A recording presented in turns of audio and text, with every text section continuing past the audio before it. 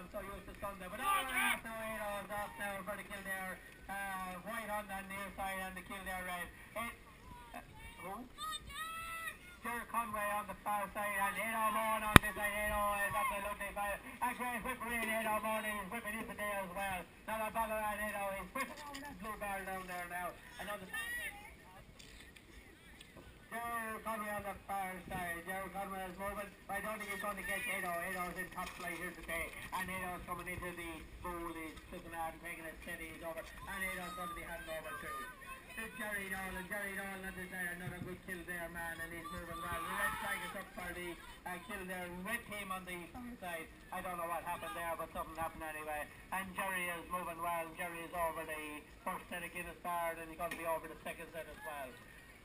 Chris Francis now is going to be, has gone in. Chris Francis with the red jacket, he is going to be moving down that far there on this side there.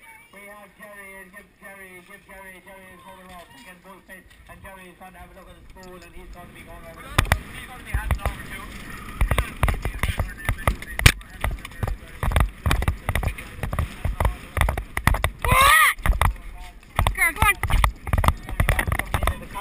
And on the far side, then we have the Kildare red, and they're going to be in the red jacket, and there's Chris Francis with the red jacket.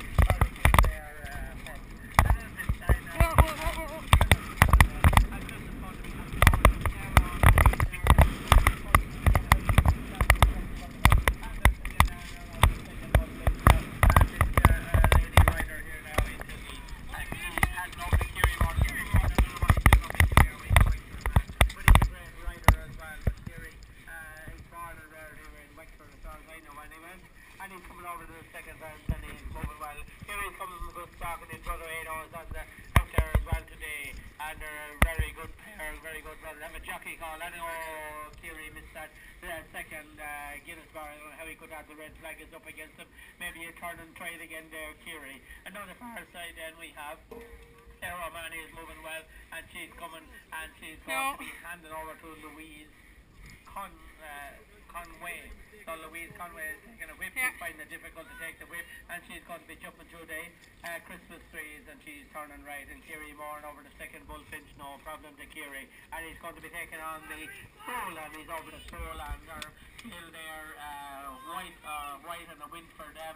And Kiri done great work there to bring up that standard there, along with the brother Ada, good Killinick men, but now Ada I know is in Kildare. Kiri I'm not too sure, but he's a very good jockey. And here comes Sarah Louise Conway. She now comes for Kildare, and she's coming into the spool, and she's all on.